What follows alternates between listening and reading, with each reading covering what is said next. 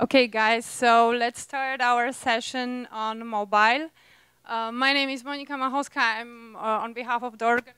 I will be here with you today during the whole day. In case you've got any questions regarding the conference, please contact me. Please also use our mobile app, Digital Dragons 2017. You can find useful information there, and you can also rate the speakers. You can find more information on our first speaker. Let me introduce Tom Kinniburgh from mobilefreetoplay.com. Tom, the floor is yours. Thank you, thank you. Cool. I will. I was going to let everyone wander up here, as quite a long way to walk, and yeah, just let the last people come in.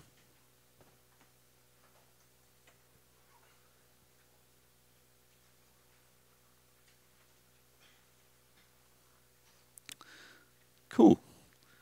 Okay, I'll just give everyone a quick introduction who I am, what I do. So I have been working in mobile for around 8 years, actually since the birth of the iPhone 3G, and I've done a number of roles, working as producer, game designer, publisher, and now I work as a consultant with Mobile Free to Play. Mobile Free to Play is a game design blog primarily, where we break down and deconstruct the best games on mobile. We always try and give honest and solid feedback about what makes games tick, and with that, then you can inform your own game design. This particular talk, though, is about messenger games, a brand new field. So, Lauren Good from The Verge said, iMessage is the glue that keeps me stuck to the iPhone. This was a year ago now. I think what she meant to say is that we've evolved over the 8 years of mobile. At the beginning, people had a phone. Then they grew into the apps, and now they're actually coming back to what actually makes you stick and come back to your phone, which is a communication device. Most people spend most of their time in messengers. There was actually a report by SimilarWeb that the average person spends 23 minutes and 23 seconds in some form of messaging or communication app on their phone. This is the highest majority of time spent on a mobile device. So, messengers are important. Let's take a look at the messenger landscape so you can really get an idea of what messengers are and how they're working. Apps on the App Store have grown. The number of people who own a phone, Android or iOS, is huge now. Most of the population, I think 50% of the adult population now owns some form of smartphone. And therefore, the numbers involved in apps and on these devices has increased. So for an app to have a top 50 grossing position, you have anywhere between 1 to 100 million MAU. That's a huge number. That's more than the population of Poland, population of the UK. Candy Crush Saga, top 5, probably one of the biggest apps, has 454 million MAU. This was reported when they got acquired by Activision. But let's take a look at the messengers. Messengers absolutely annihilate all other numbers. 889 million is for WeChat. WeChat alone is almost entirely Chinese. The Chinese population is estimated that 90% of all adults have installed WeChat in China. iMessage, which is the default messaging app on iOS, has 1 billion active devices, as reported by Apple in 2016. This is actually probably slightly higher now, but as it comes as a default, again, the audience and the number of users using this is increasing all the time.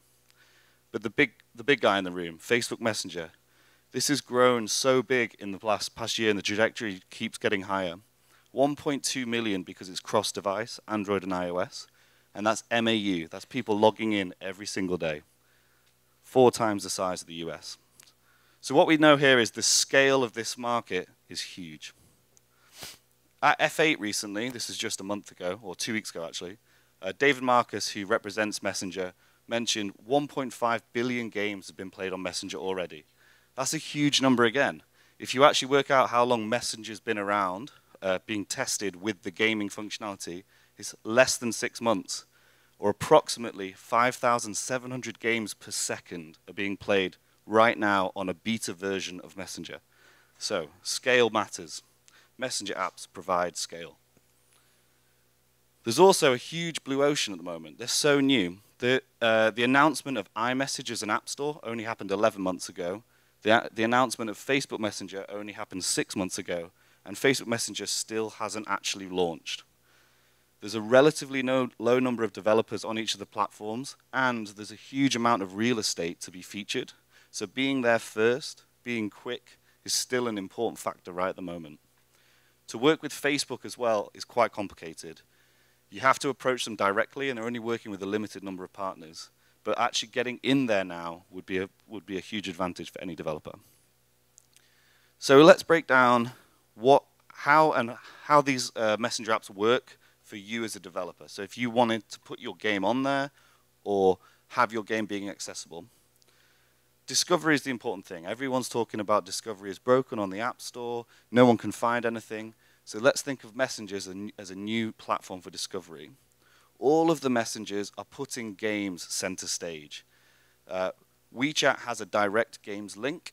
Facebook Messenger involves games within the feed, and they're also trialing a direct games button on the bottom, making it accessible from every single screen within Messenger. And the App Store, or iMessage, has a dedicated App Store only for Messenger games. Installing Messenger games has also been as fluid and as simple as possible, with most of them having 1 or 2 clicks. Facebook Messenger has it seamless with install and play with a single click, and the iMessage App Store has a normal App Store interface, so download, and when you're logged in, you can download for free. Playing the games is also very, very simple and native. WeChat currently doesn't have a messaging platform, so you can play natively. It sends you to the App Store. But the other two are currently overlaying the Messenger experience with a full-screen native experience that you can play and use like a normal app.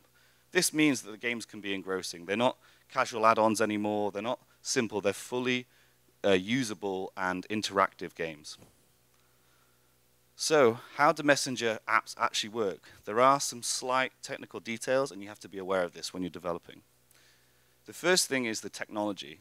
Only iOS allows you to still use native code as you would in any other app, so Swift or Objective-C. The other main technology that's driving this is HTML5. HTML5 gaming has been around for around 5 years, but has never really taken off. I see messengers as going to be this way that you'll start to push it in many other directions. A nice thing is that if you do develop a game in HTML5, it works in all browsers, and you can use it on things like Congregate or other platforms on the web. It's important to note that monetization isn't available. It's also unlikely to become available apart from an iMessage. I'll go into some reasons for that a little bit later. A core part of Messenger, though, and why everyone can see its growth being so rapid is the sharing. You can't play a Messenger game without another person. This immediately gives it a higher K factor, as every game requires 2 people. And they use the messengers themselves to share. This makes the platform and the games work seamlessly together. Think about the idea of the Messenger platform, though, as an app store within an app store is wrong. You can't actually consider it being a fully fledged app store. If you wanted all of the features, you'd have to make an app. So this is something to be aware of, thinking about how you're going to make it into a business model. One of the main rules that has been happening on Apple is the 3.2 section of their developer rules, which is always stated as unacceptable to create an app store within an app store. So Facebook Messenger's app store experience is never going to feel like it's selling these games. Every single Messenger app will going to be free, and I'm very, very sure that they won't supply in-app purchases directly within Facebook Messenger, as it would be too much like an app store. These high restrictions lead to little chance of IP-heavy gaming. So, if you can't make money through IP, how are you going to make money? At the moment, very few games are making money. Scale's where they're making it. The scale of the app stores, the Messenger apps, is where the interesting thing is. Get the audience first, and over time, they'll be able to make money. So, I'm going to break down about 6 different Messenger games now, about what makes them good, how to design for Messenger. If you've never actually played an iMessage game, this is the sort of interaction you can expect. So the standard iMessage format, you're talking to your friend, You ask them if they want to play a game. You can send, and the messenger, or the game, sorry, sends within the messenger itself, and the new game is started. You simply click this, and then you're taken to a full screen experience. So let's meet Game Pigeon. Game Pigeon is one of the largest iMessage games at the moment, and is actually a suite or collection of games. So it's 9 different games, each of them very casual, very simple. Within that, it has 2 particular games, Pool and Battleships. Pool is a very strong game. It has a lot of good design decisions about it. When we look at how a person can interact with this game, you have to think of it in very short asynchronous sessions that you need to add meaning to the session that you're within. To do that, you need to add a small amount of skill, a small amount of challenge, but give enough information that someone can make a good call. Pool especially has 3 points where you can add skill. You have the power of the cue, you have the strike point of the ball, and you have the spin on the ball. Each of these affects your move, and it leads you as a game player to feel powerful. You understand how you can affect that board in a single turn. Something like Battleships doesn't naturally work well on Messenger. As a player, you only have a single choice. That's where to place your bomb. If you miss, your turn is over. If you hit, you get another go. The chance of hitting and missing is around 50-50. But if you think about the actual skill level involved, there's only a single piece of information, which is where was the last bomb and whether I should choose to put that again.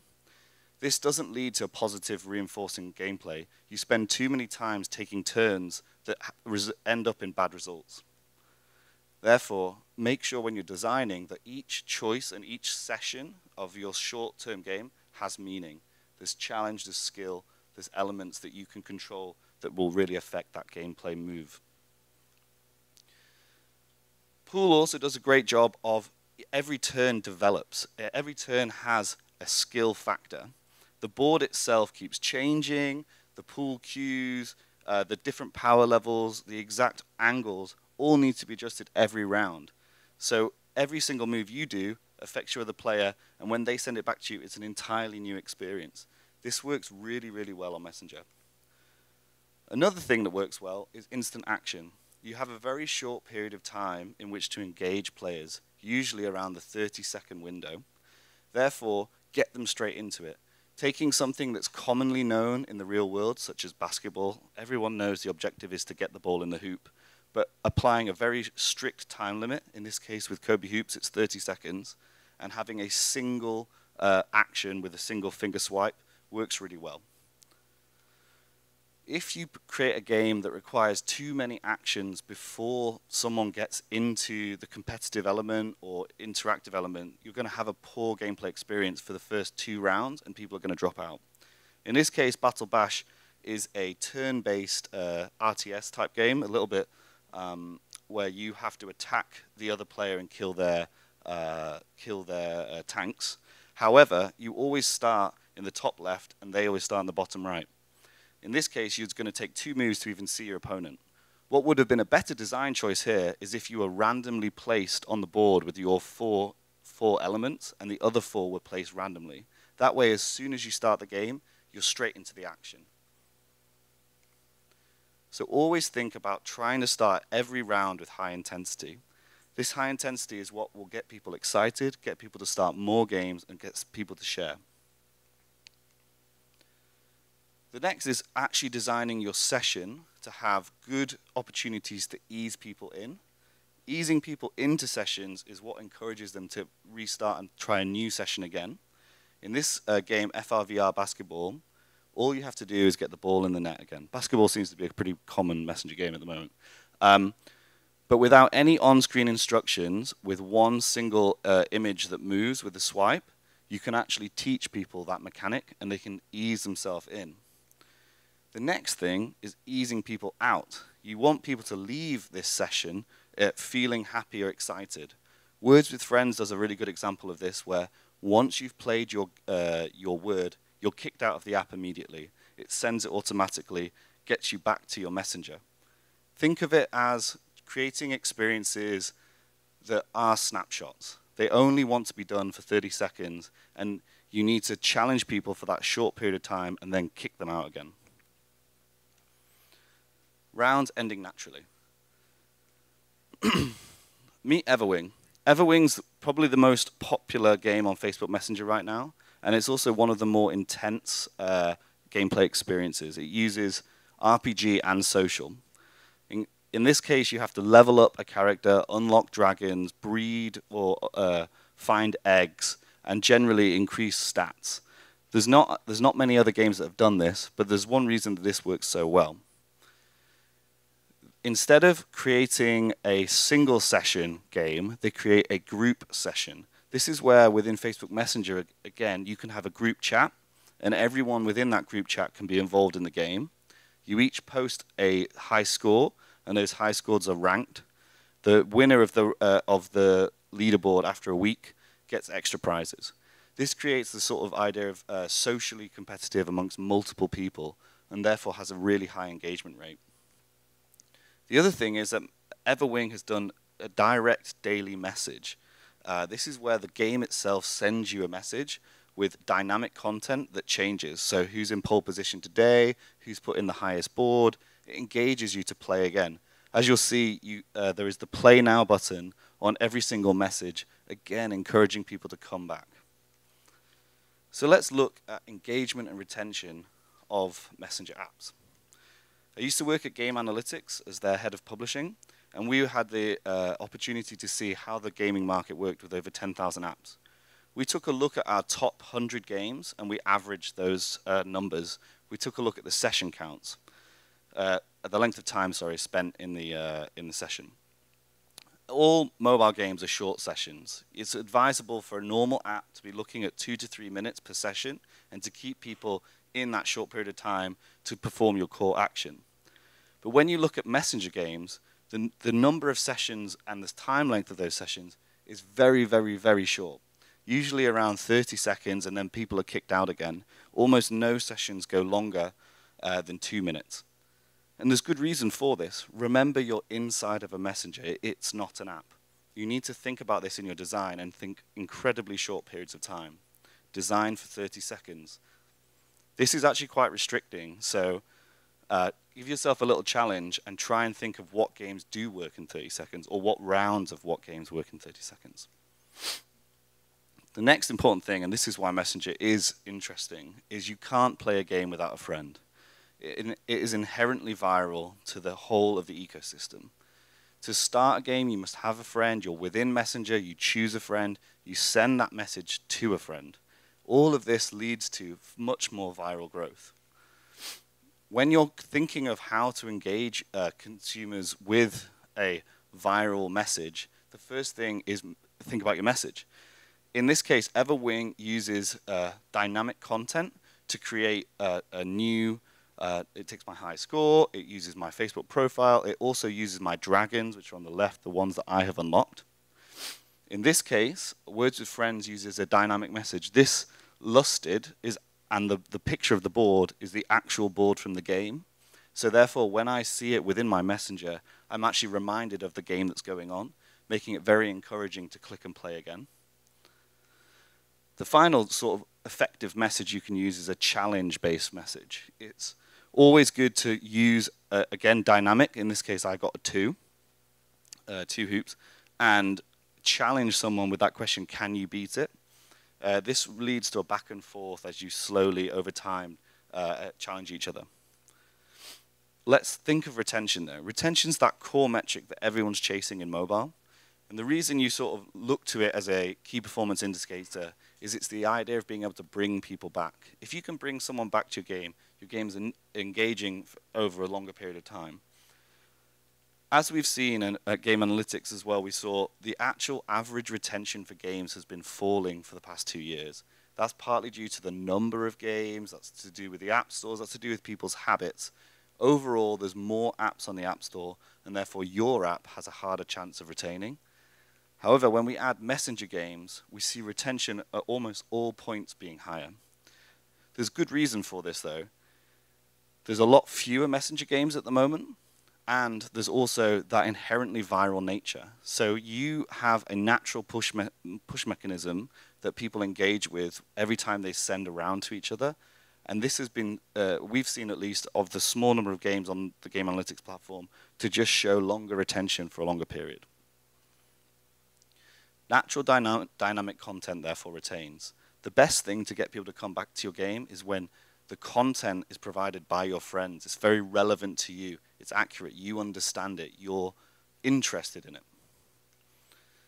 So, in conclusion, if you're going to start thinking about messenger games, right now, scale is more important than monetization. The size of those messengers is where the interesting aspects lie. It's unlikely you're going to be able to make in-app purchase, so think about models that potentially could use video ads or any other form of viral monetization. Design for very short sessions. 30 seconds is the key. If you can think of around the last 30 seconds, you'll get people in and out again. Instant gameplay. As soon as someone starts the app, they should know what to do. They should be able to start playing. Anything that needs descriptions, tuitions, tutorials should be out. Try and take natural things that people understand and turn them into very short games. Building dynamic social features in your messages helps you to engage and get people back again. This is where people will retain longest. It will create that retention curve that you want to see. So, why are you not designing a messenger game already? I'm happy to take any questions, and you can follow Mobile Free to Play at MobileFTP, and yeah, email us if you want. Thank you. Thank you, Tom. No questions?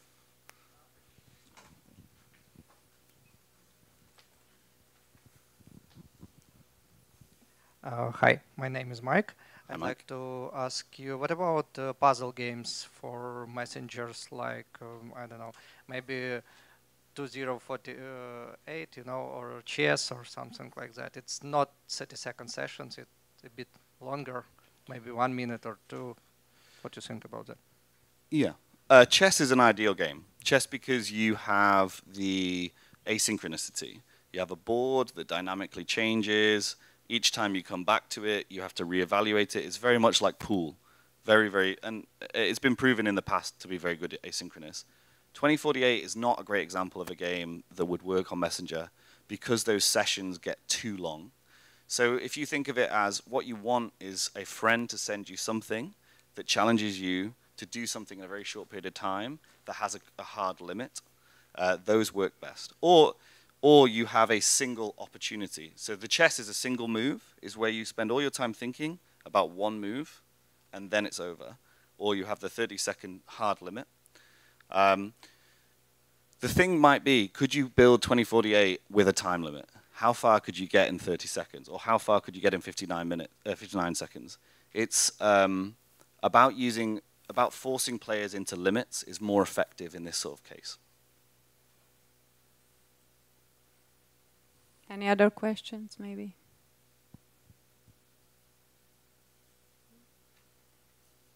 Is anyone actually making a messenger game? Or has anyone tried?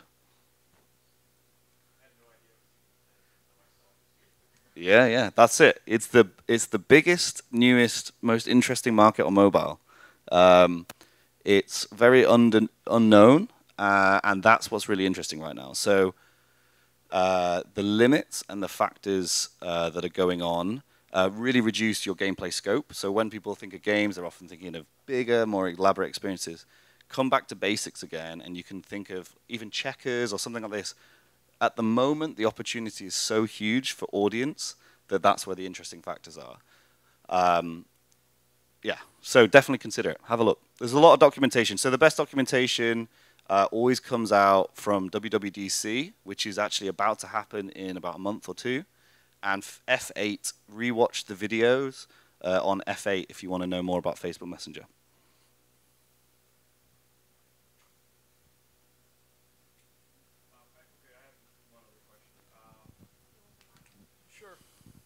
Hi, I'm Justin. So I haven't checked out any of these games yet, so I don't exactly know how it works. But in the case of, say, Words with Friends, Yeah. Would it be possible for one person to start a challenge another person in Words with Friends that doesn't already have the app installed or anything, doesn't have an account set up, anything like that? How do you get past those barriers? Yeah, so you can challenge anyone who doesn't have the app. So the first thing with Messenger that possibly I didn't describe clearly enough is they're not linked to an app. So they're wholly new app IDs.